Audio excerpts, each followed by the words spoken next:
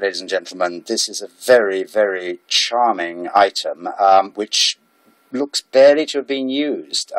It's probably around 1900, I would think, and it is for a wedding cake. It's a wedding cake decoration, I suspect. A little bisque china cherub there. The detail on the face is much finer than is apparent on this sort of low-resolution film.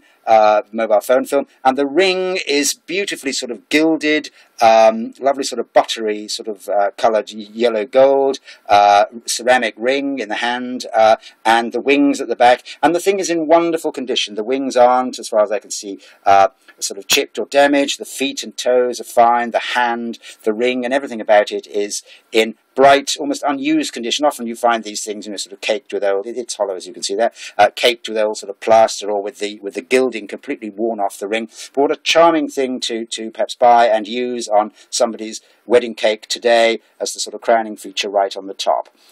Late Victorian, I think, probably early Edwardian wedding cake decoration of a little bisque china cherub holding the most important thing of all, the ring. There we are. Thanks so much indeed. Bye.